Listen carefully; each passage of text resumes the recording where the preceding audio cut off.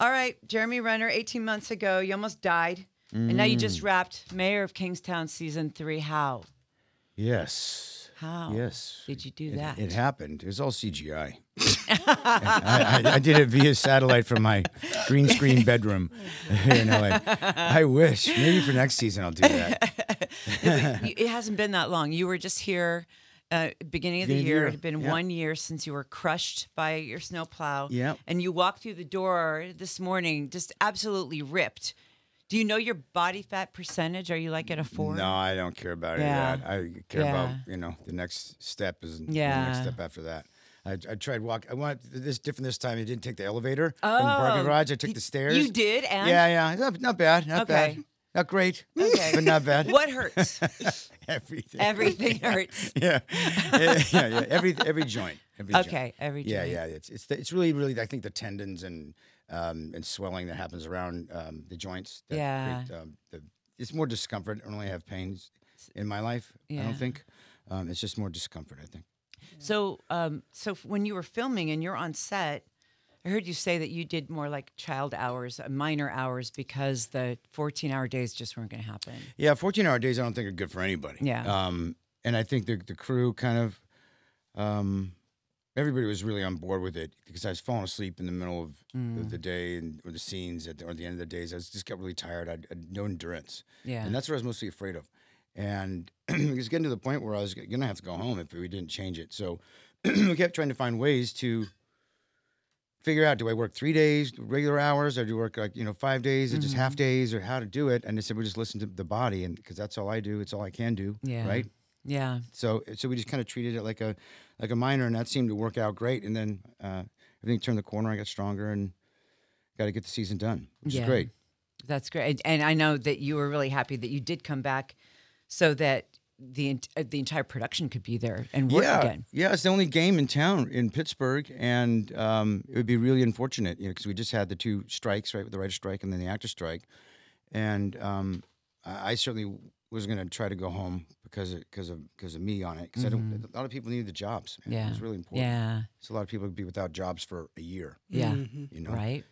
Yeah, so it was important for me to get it done. I'm glad we did, and everybody was really happy and pretty thankful, and we got a great season ahead of us. So Mayor Mike, and I love what you wrote on your Instagram about the Beverly Center with your. Oh yeah, that was random. Sam actually sent me that photo. Yeah. And she sent me the one that was there from last time. That's the one I saw from my ICU room. And ironically enough, this is like literally a week after the accident. I looked better in the ICU room than on the poster. I looked pretty messed up. Mike has all these cuts and staples and all this stuff on my face. And in the room, I look actually pretty good.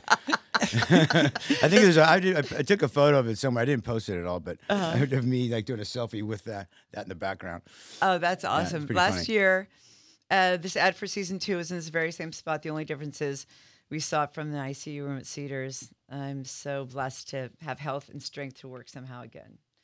And now you'll be looking at your rearview mirror this year. That's really cool. Yeah. Yeah. It's a full circle moment for you. Yeah, it's nice to have little reminders of progress. You know, when you have a head down and just, focusing on your next step, your next breath, you don't really kind of see too far ahead, or certainly don't look back. And when there's moments like that, to have reminders, but healthy, wonderful reminders, not... Because I do get haunting reminders every time I lay down at night. I sleep in the position that I got ran over in. Oh, my God. It's just a natural side sleeper where I am. And it's like, that's exactly how I got crushed. And so it's like, I'm always reminded negatively of that. But I move through that pretty quick. But it's nice to get, little Easter egg reminders of goodness, man, how far you come. And like you said, you're just me walking in the room of a different strength and prowess is exactly. That's nice, man. You were doing a lot of stretching last time. You had to get up a couple times just because you had sit too long. From sitting too long, and now you're like, I don't know what you are. I think there's something to be said too with handling this whole thing with humor, because most people wouldn't be able to kind of poke fun at this or laugh about it. But Ellen and I were laughing today at one of your quotes. You go, I was really anxious to get back to work, and that's when I realized that it was probably cheaper to die. Oh, way cheaper to die. Jeremy. It's true. How much did you turn me to ashes? What's that, a couple grando? Get a little vase? Right? Let's get it, and then you were done, dude. But then you'd leave the world. It cost me like sad. $5,000 just to get out of bed now. Jeez, man.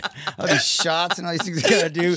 It's like a pit stop at the IndyCar race. They got the, you know. Oh, I know. I the love drills. that. I was just there. I was in the hot pit. Oh yeah. And they came up as this female driver Crazy, in a right? pink car. They came up, and I was like, I'm a garage girl now. I just want to be around cars. It's pretty awesome. Yeah, it's really pretty awesome. I saw fascinating. you voiced you did the 600. Oh, for the NASCAR, yeah, the that was cool. Yeah, that was really great. We got to do that in New York. That was pretty awesome. Yeah. So, I mean, you just have been working constantly, and you are like, everything about you in this short amount of time has changed. So when you look back to not even 18 months ago, I mean, it's remarkable what you've done, and you say that Ava's been your life force. Yeah, of course. She's always been the consistent sort of throttle for me to push through and to get out of my own way. I don't really have any feelings, man. My feelings are about how do I make her better and make her family better and all those that I affected from the incident. And she's been like the number one fuel for me. And to see the pride on her face as I get stronger and I get better and happier, and she gets her dad back, right? Yeah. So that is my only responsibility, my only duty on this planet, and it's to make her better, give her every opportunity. We had we played this game. The Alan K Q&A today was what's the coolest thing that our dads have ever taught us, and it was like the number one thing, and it's how to change a tire. Oh, yeah. Yeah. So what do you think is the coolest thing that you've taught Ava? I mean, besides just about living life, like just a skill. Like, have you taught her how to fish or?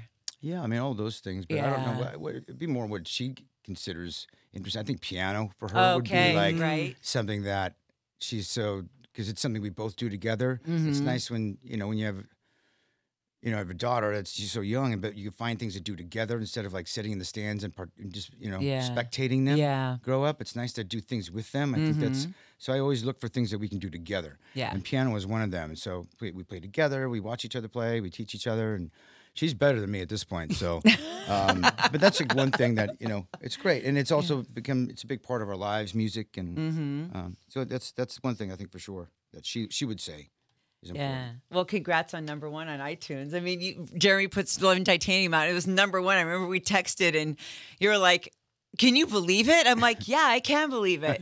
It went in a day. I think in a day it hit number one. So I know you made the mini movie for your video for Wait with Ava. Yeah, we put that out on New Year's Day, right? Yeah, right? Yeah. God, it seems like a long time ago. I know, doesn't it? Because you've done so much in that time. You really, I mean, look, you did 10 episodes of Mayor of Kingstown. Yeah. You ripped your body. You relocated. Now you're leaving again. Yeah. Well, I got to prepare for some work in London, but most importantly, I got the foundation stuff, the renovation foundation stuff. Yeah, tell us about it. So you have summer camp? Big summer camp coming up. Got 100. It's more than 100 kids now. We've gone over the limit, but it's gonna be great. Most of these kids. You don't seem like the kind of guy that could say no. No way. Not to these kids. I'll give them everything. Most of these kids don't get outside much, let alone ever see the lake. And it's a lake community, right? So they're gonna have access to this lake all week long, and the firework barge that's out there, and all these amazing opportunities that they deserve, and we're going to give it to them consistently. These kids always need a light on for them, so we're going to try to be that for them. Yeah, that's so. No more room. Can we put up a link? I don't know. Jeremy can't say no. My sister, she's the one that's kind of running that stuff now, which is also really great too. The families really come in and been amazing, supportive, and because my sister works for Child Services, and so it's kind of like easy for her because she already works with foster youth all the time. So this is really, really great sort of side thing for her. It's helping me immensely. That's I can't awesome. wait. It's the thing I'm most excited about this year and every year, every summer coming. Yeah, it's when you see those kids' faces, it's so rewarding. Yeah. We have a lot of fan comments on you. Oh, man, this is from Nick. Oh, man, welcome back, brother. You just got back up and dusted yourself off. Deep respect. Will says, I just want to give thanks to Paramount and Jeremy and the rest of the team for pulling through what he went through. to still do this means a lot. I love Jeremy Renner as Mike McCluskey. Can't wait for season 3. So, does Mike get more involved physically, violently? Does he have to this season? Because you're up against the Russians now. Yeah, it's kind of back to business as usual because it's a bit more chaotic last season of like with the prisons and the riots and all this sort of stuff, right? But now it's kind of more back to business as usual. But it starts out with, nothing good happens with Mom, and it was actually really great because where I was at in my life personally was pretty heavy anyway. So we kind of ease into that. So I felt like there's a bit more tenderness and people that rally around Mike and the family a bit. But with that, there's new people that come to town. There's new AB and new Russian mafia and some new baddies. So it makes it great. It's definitely a lot of explosions and fights. And I didn't think I was going to also be able to do the fight stuff. That's right. I heard you say you did all your stuff. The first episode, I'm like, I said, just use a stunt guy. There's no way I'm going to be able to do it. And then, the day came and I put on some tennis shoes and they said, like, let's just go do this thing. And like, man, it worked out great. So they kept writing all the stuff that he does, and it worked out. It looks great too. And I didn't need a stunt guy. I'm super, super happy that we were able to do it and I was able to perform it. Yeah, that's amazing. Oh my God. So season 3 in the can. Yeah. By the way, that guy behind you right there, he's Russian too. So if you guys have any business to take care of, I don't know what kind of. All right, lay hands on a woman, see what happens to you. I'm gonna smash it down, son. Okay, Father's Day is coming up, middle of June 16th. And usually it's us honoring our fathers, but I know that you're all about your daughter, Ava. And, we asked you, what's the thing that you've taught her? What has she taught you? Ooh. And is she still 10? Has she turned 11 yet? She's 11. She's 11 now. Yeah. Man, she teaches me every day, patience, the depth of love, how I don't know. It's like the idea of like, I didn't think making my daughter proud would be such a valuable thing. But it's like, she teaches me how to live with, I think we're both learning a lot right now. And this sort of, I don't want to say rebirth for me, but my life is very, very clear. Okay. Very, very focused. Without having to do much. There's no white noise. And with that, my daughter feels that and sees that. I might be busy, but I don't hear anything but this conversation in front of you. Yeah. Like, there's nothing going on in my brain about anything else ever every time I'm with somebody or anytime I'm doing anything. So typically we can get pretty distracted by things. Our lives can get really muddy with a lot of, appointments and things. And I got to go get my, whatever, these things done. But there's none of that. Yeah, that's a gift. And then, so we're sharing this together. So she teaches me a lot in that because I'm really, really wonderfully present with her. Yeah. And she's going through like her, young girl stuff. Yeah. And, I just really just get to witness and watch her go through and just be there for her in this. It's like, it's a little bit more hands-off kind of parenting at this stage, I feel like. It was around 11 years old. I remember my mom asked me to do something. I said no. It was the first time I said no. That starts and to happen. She said, like, what? you don't say no to me. Exactly. I think I said the same thing. Wait. You can say no to anybody. You don't say no to Dad. Yeah. And then, but she did a step you probably never would. She washed my mouth out. I had to go in the bathroom and wash my mouth out. I will never forget that. And I was 11 years old. And I never said no to her again, at least not in that way. You know what I mean? I was like, no. Yeah, you're probably bitchy. Yeah. That's the age. I was 11 too, and I told my mom, said, Ryan, time to come inside. And I said, guys, and I'm not proud of this. To this day, I said, shut up. That was about the end of that. Yeah. So my dad fixed me up real quick. You used to have a bike. Yeah. Exactly. Okay, so you got a project in London. You've got are you? What else is going on? You've got your foundation. You got the camp. Oh, I heard you're going to write a book. Yeah. Okay. That's because there's just not enough hours in the day. Yeah, you need more to do. It's really cathartic. I'm glad I'm doing it. Music was one way to share it in one way, but because of that, there's been so much that's come up, and there's been so much interest in it. So I feel it's like an honor to do, and it's kind of a duty of mine to do. I feel responsible to do it because it didn't just happen to me. It happened to a lot of people. Yeah. And there's something we can all learn and share from this. I can separate myself from this incident, but learn from it myself of what's transpired and what I've grown from and how I can grow and I think that should be shared. Yeah. So if there's anything inspirational to share, I will. And so we'll be discovering a lot of stuff along the way.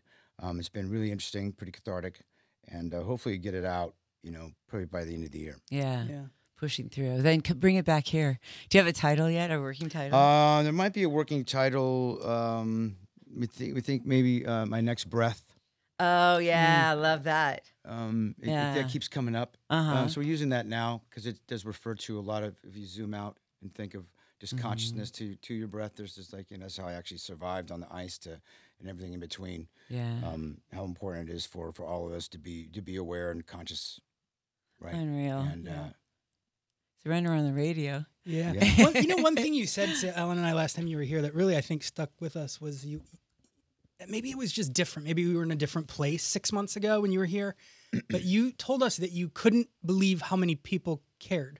Mm-hmm. Yeah. Have you come to a better place with understanding? Well, that's why I think I got into the idea of a book and sharing the idea. It's still difficult for me to receive, but I've got a lot better at receiving the goodness and the kindness and the love, because it is ultimately, the collective positivity and collective love is ultimately what got me through it, and still gets me through every day, right? So I feel like writing the book is still going to be our story to share, and I'll just be the director of it and share the narrative. So so that I think that got me to want to write the book ultimately, just because there were so many people involved and invested here. Yeah, and through the music and the book, and look, in many ways, probably with Mike McCluskey, that must have also been. I'm thinking, watching the trailer, you probably got a lot of. I don't want to use the word rage, but a lot of. I don't know, what would it be like when you just want to, when you go box and you feel so good afterward. Yeah, I don't have any of that. You don't have any of that. You don't have any pent up. I have nothing but humility and love. I have like zero. Yeah. I mean, it would take a lot for me to get mad at something. I mean, I might get frustrated with something, but like to get mad or angry at something, I'm so far from that at this point. Yeah. I mean, I'm just with every step, I'm just like, damn. So grateful, awesome, man. So grateful. Yeah. For every breath and every step. Like when those jacked arms ripped that suit in half, you had to feel like, no kidding. Yeah. Did your neck size go up too? Your collar size? I have no idea. I don't measure this stuff. I just try to. Yeah, you just knew. Train. Oh my God, it's working. I just know that when I work out, my joints don't hurt so much. Yeah, because it puts blood flow through everything. So then, either it's temporary or not, but at least. And don't get me wrong, I don't like working out. It's the worst thing ever. Yeah, but I do it because it makes me not feel so shitty. Yeah, exactly. I love the Brooks. So you've got the Brooks running shoe too, and they told you would never run, and now you're endorsing running shoes. Yeah, like that's also I like that everything that you choose to do has such big meaning behind it. Yeah, to endorse something is you have to. I believe it has to be sort of part of your DNA in some way. Otherwise, why do it, man? I never do things for money. It's not the objective. I mean, those things it's icing on the cake, of course, right? In a capitalist society, you need it. But the drive for me, the driving force is always getting behind something because you believe in it. Because with my heart and my legs or whatever it is on this one, and the narrative of that commercial is essentially just about recovery and to inspire and to get anybody to get up and run there, and I think that's awesome. Yeah. I think it's awesome. I do too. And again, I'm not a runner. I wasn't before the accident, and certainly barely one after. I'm not running any distance, Yeah. But there's the fact that you can, and it has not been that long. I mean... And that's another reason why everything you're doing is just so important for people who are going through, maybe a lot less, maybe even the same kind of thing. So milestones are huge, right? I think what people might be connecting to is milestones. Because I've always said, You know, even if it's a silly milestone, it's like I remember there's one, and maybe it's too graphic, but like I remember just not having to pee in a jar anymore. Yeah. Was a great milestone. I had. Like I'm going to the bathroom in a toilet. Yeah. And Abel's like throwing her hands up in victory, right? Like this is amazing, Dad. I'm like, well, but that milestone may seem stupid and silly, right? And people might relate to that. Yeah. Right? And I take it to that level because I know a lot of people struggle. But that's a milestone, and it should be taken as a victory. Yeah. Because it's better than a damn tombstone. Yeah. Okay. Exactly. So you know, keep celebrating every chance you can get. You know. Yeah. And that was, at least for me, every chance I can get, I think, all right, I can do this now. I can sit up. I can look to the left, or whatever the heck it was. Right. Yeah, for Like sure. they're giant. There's little victories, man. You know, these are little things that sort of pat your back in progress, and you keep going. Yeah. I think that's important. Yeah. Well, thanks for all the lessons in gratefulness, Jeremy Renner. And thanks for coming to our show. I'm always happy to be here. Yeah, we love having you. The mayor of Kingstown is in the house.